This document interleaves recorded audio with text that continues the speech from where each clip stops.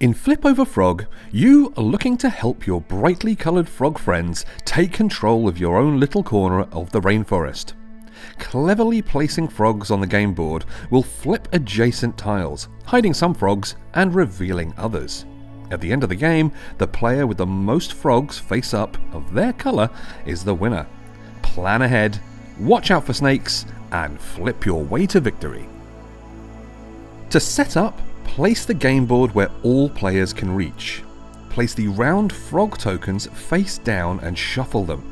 Each player should then randomly pick one and secretly check to find out their colour. Set it face down and place any remaining tokens back in the box. You should not let any player see your coloured frog. To win, you must have the most frogs of your colour face up on the board at the end of the game. Shuffle the square tiles together and form a face down stack. Each player then draws 3 tiles from the stack and keeps them secret. The most brightly dressed player goes first. The rules to Flip Over Frog are delightfully straightforward. Every turn you must do the following 3 things. Number 1, you must play a tile to a viable space.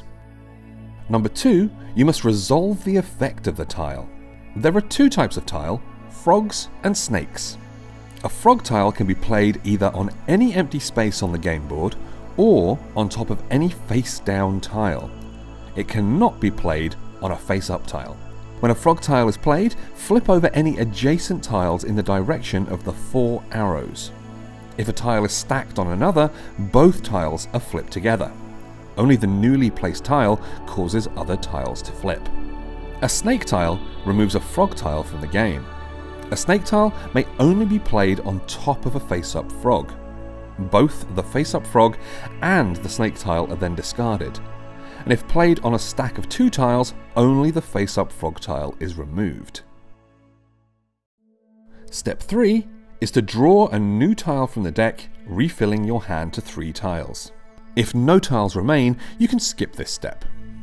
The game ends immediately when either all tiles have been played or the board is full with 16 face-up frog tiles.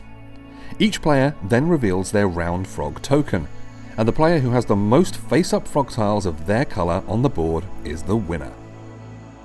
To make sure you've got how to play Flip Over Frog, here's a gameplay example. Player 1 plays a red frog tile onto an empty space. There are no tiles to flip. Player 2 plays a blue frog tile, and the arrows from this cause the red frog tile to flip.